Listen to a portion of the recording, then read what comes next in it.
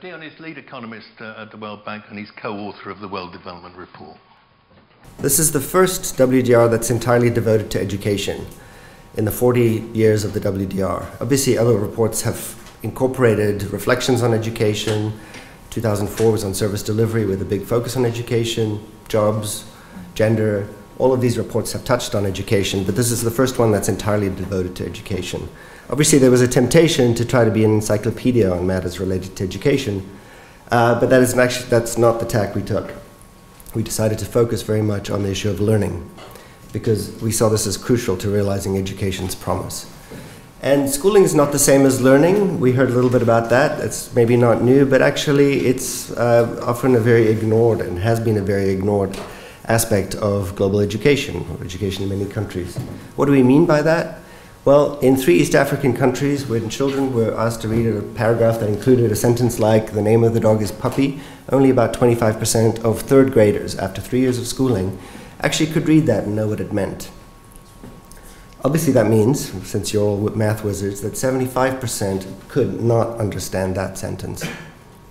In rural India, after 3 years of schooling, children are asked to do a 2-digit subtraction like this one.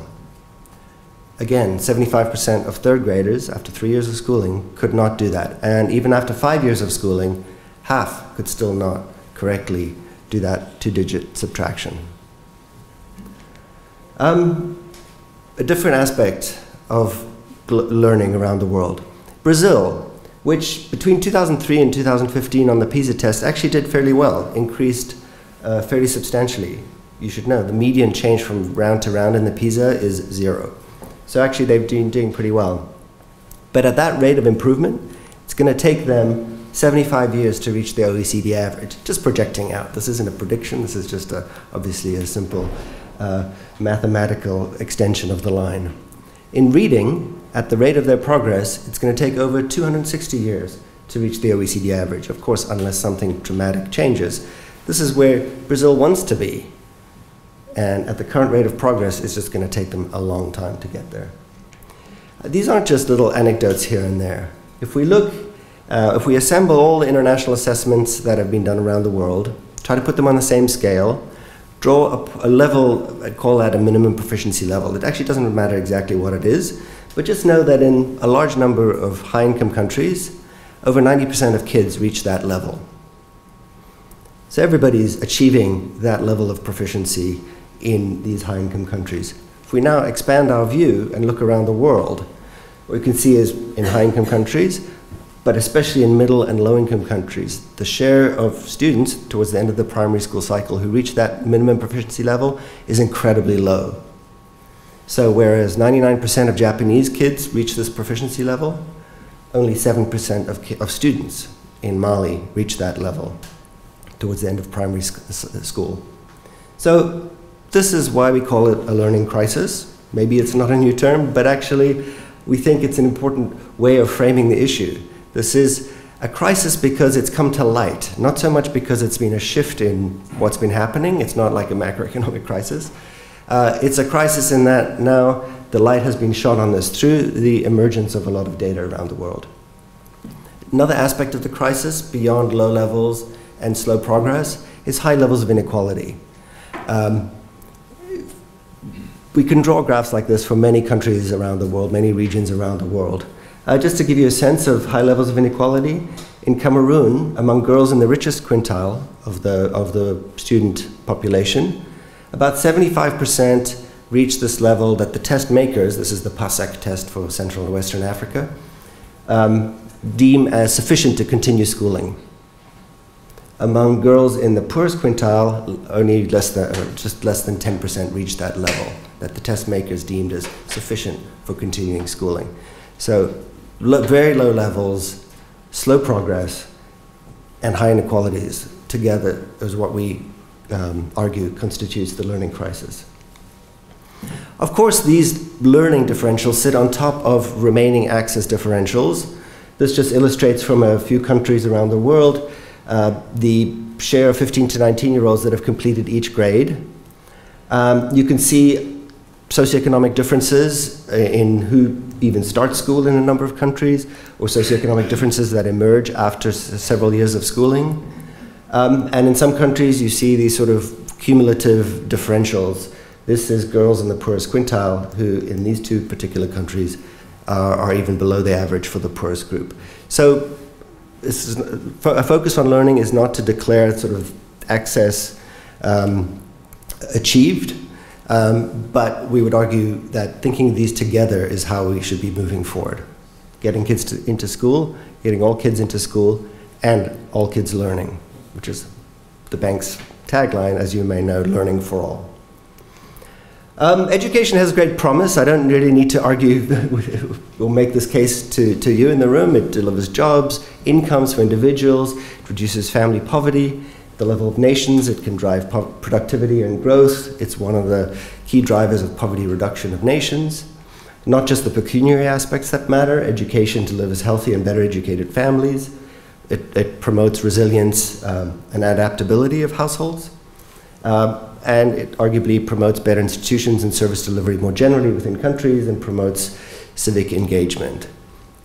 These are all the promise of education. Too often, we argue in the report, education fails to deliver on that promise. A number of reasons. One, education can't do it alone. Even though this is a report focused on education, we don't spend a lot of time talking about the other factors that make education deliver, it's important to recognize that if labor markets are distorted, it's no surprise that education doesn't yield its full return. Or if social norms are such that women can't participate in the labor market, then it's no surprise that it's a fact that women who are educated won't receive the full return to their education. So education is one part of a set of things that have to happen for education to deliver on its promise. But learning and the lack of learning is a big part of why education doesn't deliver. If we look at the level of individuals or at the level of nations, evidence is pointing more and more to the role of learning itself as actually being key to delivering on the promise of education. So the first, sort of the poor learning outcomes are the first part of the learning crisis. But how do teaching and learning break down? In the report, we go through a number of ways, and we summarize this sort of with the schematic, with learning at the center, and the various factors at the school and household levels that need to come together to actually deliver learning. Learners who are prepared, teachers who are there and motivated, school inputs that are functioning and actually support teaching and learning, and school management that sort of brings it all together. So how do these break down? Well, students often, as we saw in the previous graph, children don't arrive at school, and even when they do arrive, they're often unprepared to learn. This is pretty fascinating new evidence from brain scans of infants in Bangladesh. And what you see here is the neural connections and the patterns of brain activity among these infants. This is an infant who grew up in a non-deprived household, and this is an infant who grew up in a high, sort of a household exposed to high deprivation. And you can see the very density of neural connections and the activity of brain development is different. These children, unless they get some sort of remediation, will not be ready to learn at the same rate as the others. This shows up in a sort of a different way here. This is from the multiple indicator cluster surveys from UNICEF. This shows between ages 3 and 5, the proportion of children in these two countries who recognize 10 letters of the alphabet.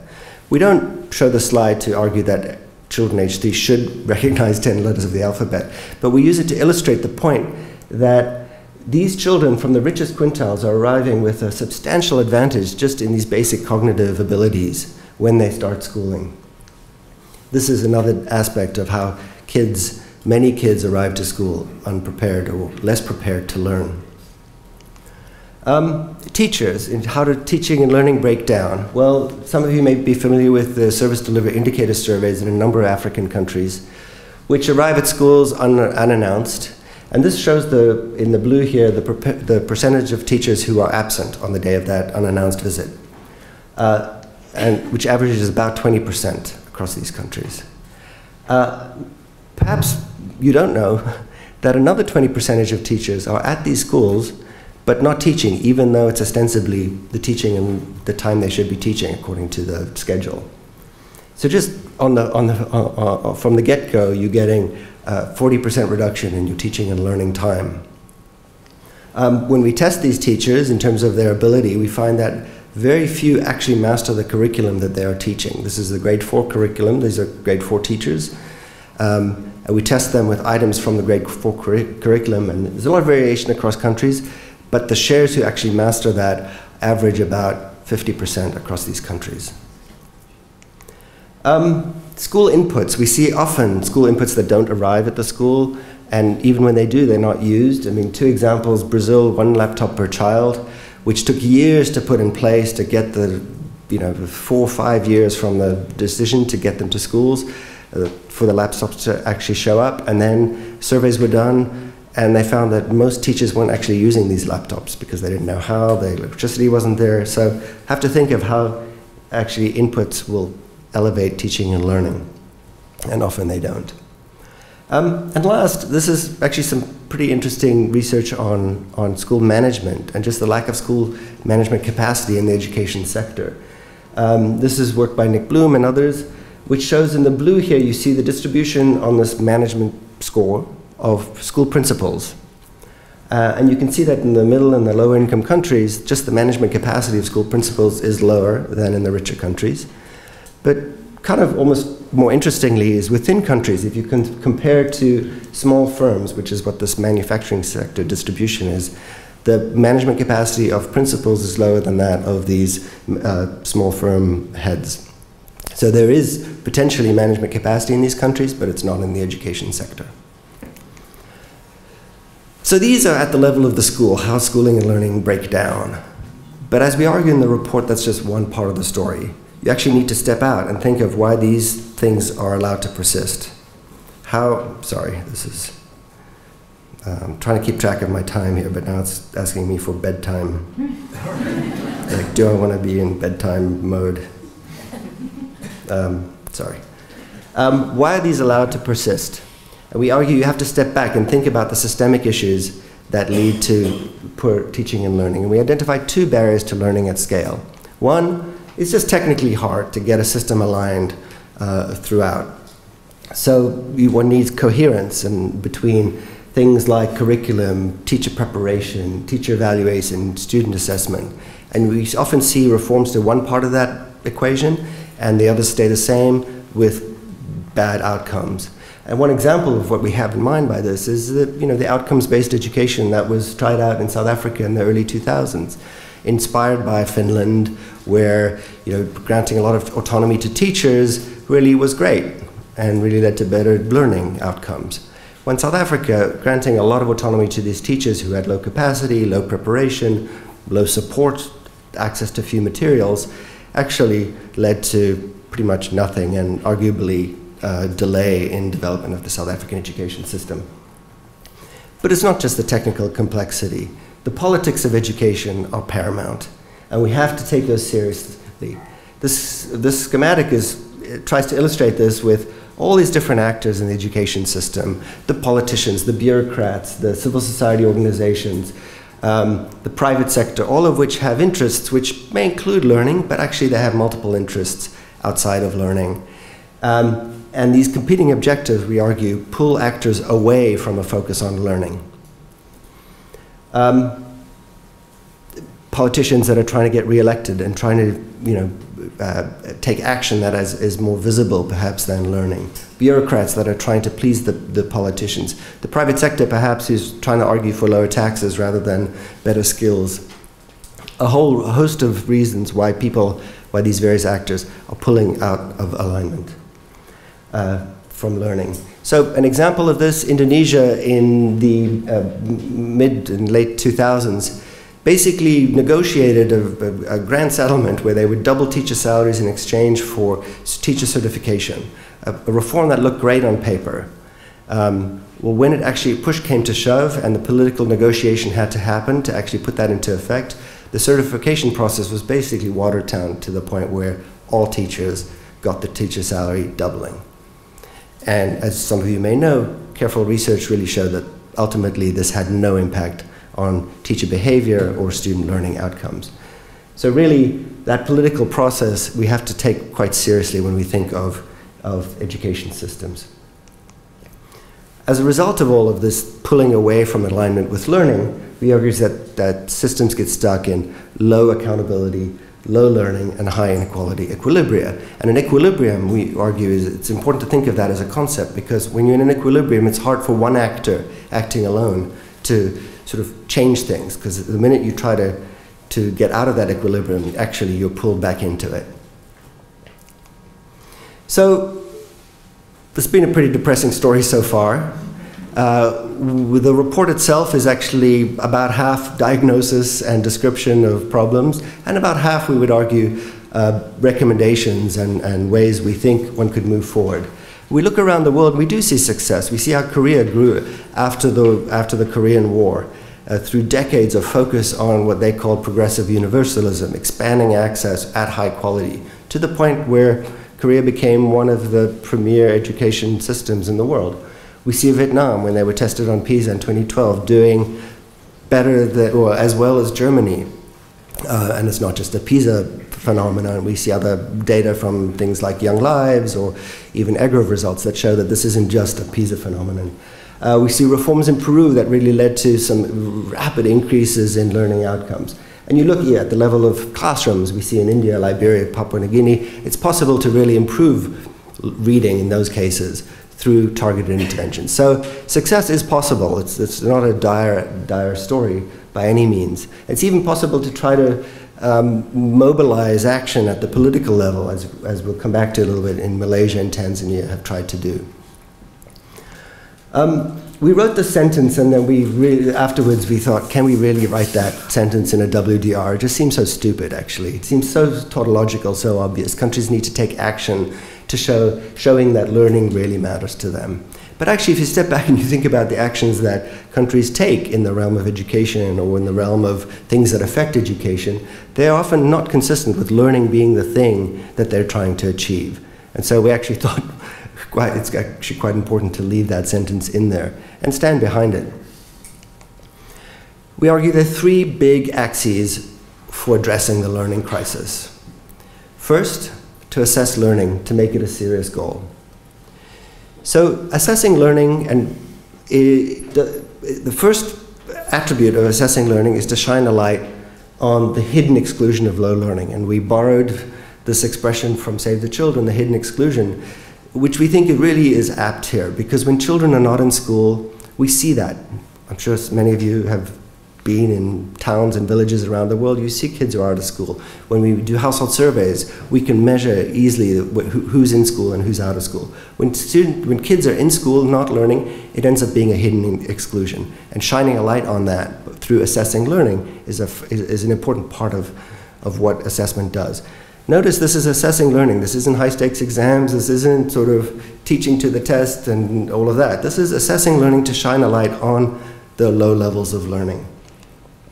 When the UNESCO Institute for Statistics did an assessment of which countries had the data to be able to measure the Sustainable Development Goal indicators for learning for the end of primary and lower secondary school cycle, they basically found that only between 50 and 60% of countries had the data to actually know where they stood in terms of the SDGs. And fewer still had the data to be able to track over time and know, where these countries were going, because obviously you need comparable data over time to be able to do that. So clearly, both at a sort of a lower level, they're shining a light on low learning, and at a global level to know where things are, where countries are, or at a country or global level to know where countries are and where they're going. Assessing learning is, we argue, a first step in this process. Second, acting on, and one could argue with evidence, to make schools work for all learners. So here in the report, we revisit that sort of a framework of what are the immediate, what are the proximate determinants of low levels of learning. And we argue that actually we've learned a lot over the last 15, 20 years of what actually can make a difference. Early child development, there's more and more evidence that's accumulating on how to get kids prepared and ready for learning. Cash transfers, getting kids into school, obviously you need a lot more to get them to learn once they're there. And remediation, we argue, is important at various points in the system to help kids be on track.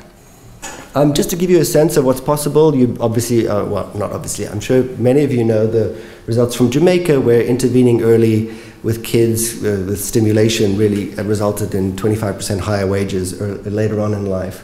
In Burkina Faso, cash transfers increasing girls' school participation by 20%. So it's possible to make a big difference in getting kids to school and even getting them prepared for more learning.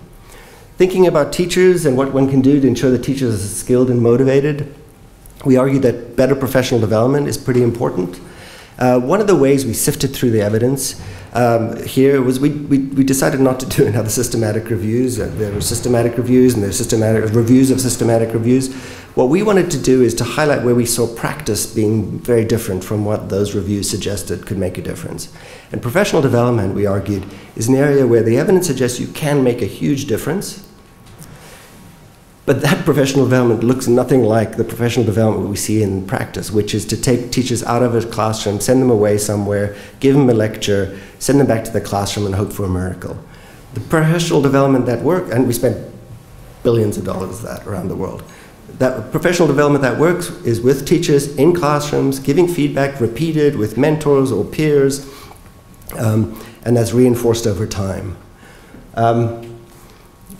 Just again, to give you a sense that we aren't hopeless in this story, in Liberia, doubling the rate of fluency from pedagogical training, training these teachers to actually assess students in the classroom, formative assessment, and then giving them the pedagogical tools to actually respond to that, made a big difference to reading.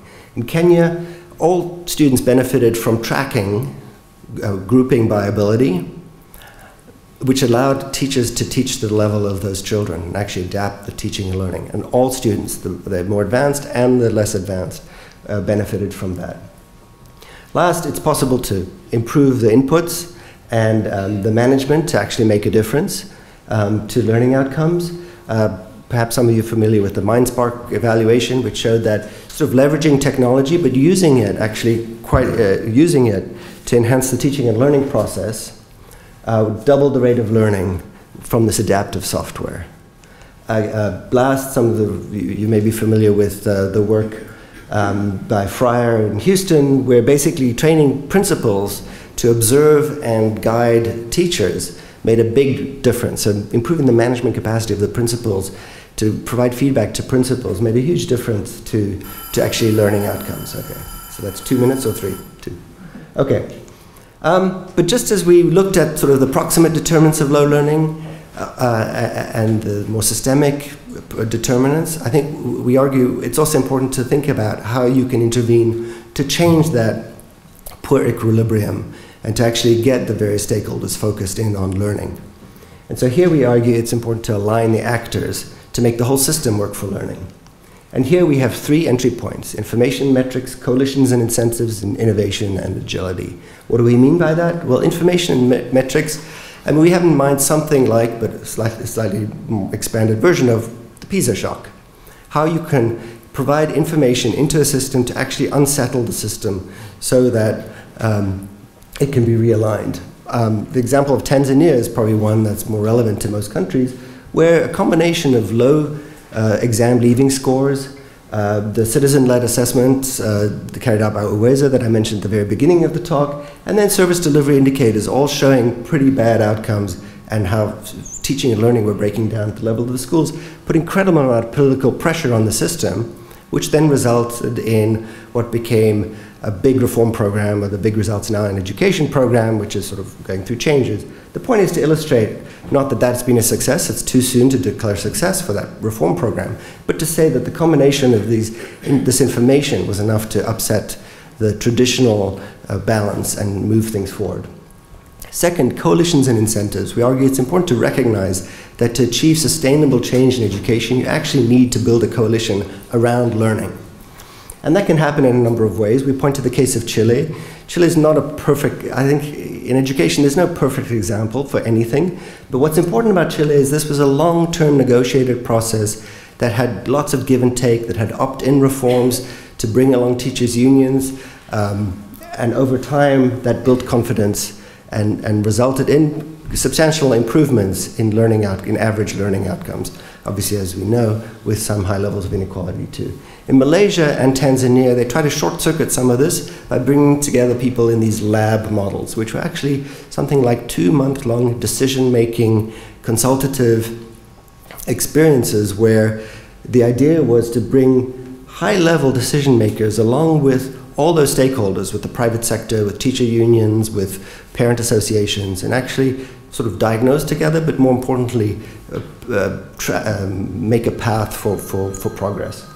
Last, innovation and agility. We argue that in order to figure out how to improve learning in a local context, systems should take from within their system what seems to be working, or from outside, global evidence, and then adapt it through iterative and adaptive processes.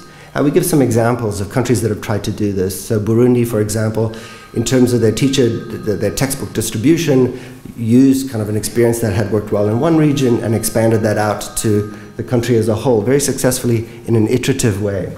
Or India, when Pratham basically showed how grouping worked outside of the actual school context, then they worked with state government to actually try out different models to see what would actually work in the real context of